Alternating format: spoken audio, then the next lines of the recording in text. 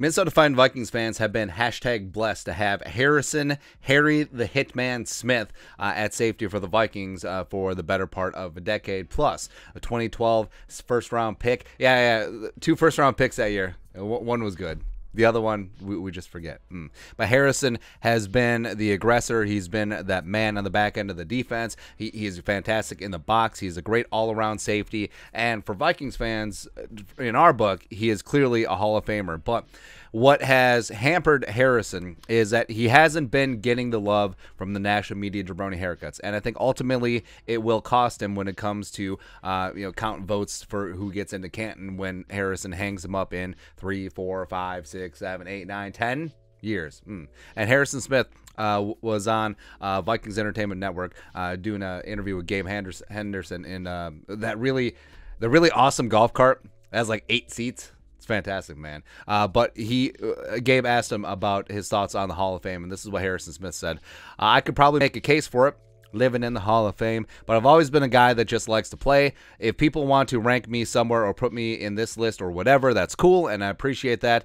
I don't take that stuff for granted. But at the end of the day, I'm still just trying to make plays. So if I make enough plays and people are like, cool, that's cool. If I make enough plays and no one else notices, I don't really care either, because I'm still having fun and doing what I know I'm good at. Harrison Smith talking about him getting in the Hall of Fame and getting the love from the fans and the national media jabroni haircuts. And Harrison, 10 years, been fantastic for the Vikings. One-time first-team All-Pro in 2017. He was second-team All-Pro as well, and a 6-time Pro Bowler. But even though Harrison's had a phenomenal career, I don't know. I simply don't know if it's going to be enough to get him into Canton, because if you look at his resume stacked up against 3 other Hall of Fame safeties, Troy Polamalu, Steve Atwater, and Ed Reed. So Harrison, in 10 years, one-time first-team All-Pro. And this is what's going to hurt him, because you look at how many times Polamalu, Atwater, and Reed, well, Atwater's just...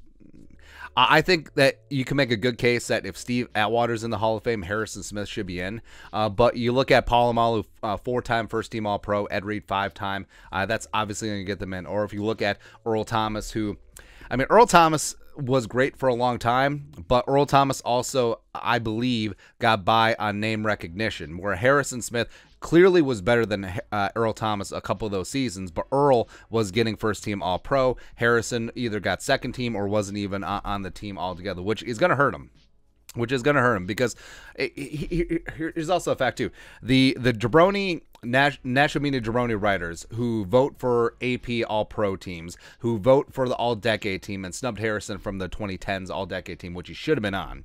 He should have been on, by the way, because, respect Eric Berry as well. But Harrison Smith, a number of years, outplayed Eric Berry. He outplayed Earl Thomas, except a lot of those guys got by on name recognition. The great players, Hall of Fame winner, don't get me wrong, but it also cost Harrison Smith. So those same jabroni writers who kept him off the 2010s All-Decade team, who's only named him to 2 All-Pro teams, they're the ones who also vote for the Hall of Fame. So I don't think that he has a chance right now. And you could say Super Bowls, because Polamalu, Atwater, and Ed Reed all have Super Bowl rings, but it doesn't really matter for non-quarterbacks, to be honest, with the Hall of Fame. It really is about how they perform in their position, not if their team has won a Super Bowl. But Harrison, 29 picks, 861 career tackles, 16.5 sacks, 8 forced fumbles, 4 touchdowns. Will it be enough? I don't know, because Harrison was a Pro Bowler last year, so I think that he's still playing at a high level. And if he can rip off a couple more Pro Bowl seasons, maybe he'll actually get some respect in terms of All-Pro voting. Maybe he does have another All-Pro or 2 season left in him, even though he is getting longer in the tooth. If he can play 3, 4, 5 more years, rack up a couple more Pro Bowls, pad those stats a little bit, maybe the Vikings hoist that drum party one time, even though we just said Super Bowls for non-quarterbacks. Who really cares? I think that you could make a case, but as of right meow, like if Harrison hung him up today, I don't think he gets in. But like we said, it's because Harrison probably should have been on 8 Pro Bowls. He probably should have been, he should have been named to the All-Pro team at least 4 times, 2 times first team, 2 times second team.